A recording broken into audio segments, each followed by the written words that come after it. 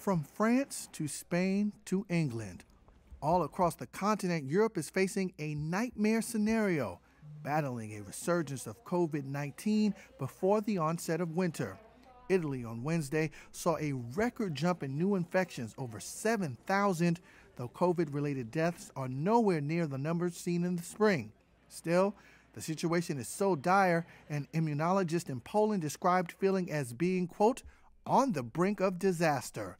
New COVID-19 infections are hitting about 100,000 a day across Europe. That far eclipses the daily new infection rate in the U.S. of about 51,000. Precautionary measures are being reinstated across Europe as hospital beds fill up quickly.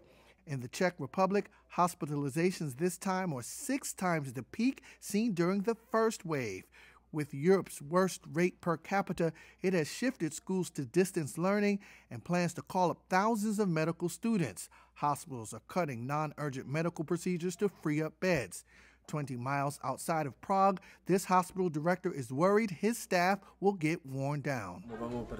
I am worried about the personnel, mainly nurses. It is not just about numbers, but about the physical and psychological stress, because working with using the protective aids is very demanding.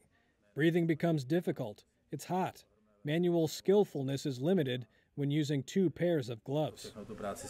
Other measures in Europe to contain the virus include shutting down bars and pubs. In cities like Barcelona, restaurants are being ordered to stop sit-down dining for 15 days starting Thursday. This restaurant manager is upset. I think we are much better here than on buses and trains and everywhere.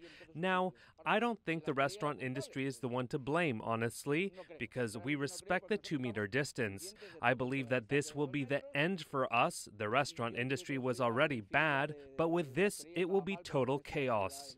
Europe is now responsible for about 1/3 of all global new cases, forcing leaders to take new actions.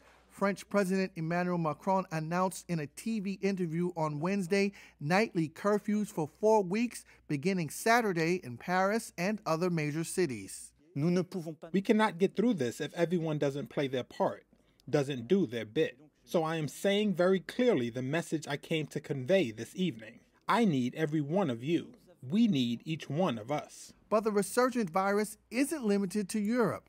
22 American states set records for increases in new cases so far this month. And in Australia, one of the most successful countries to combat the virus, clusters have emerged in that country's 2 most populous states.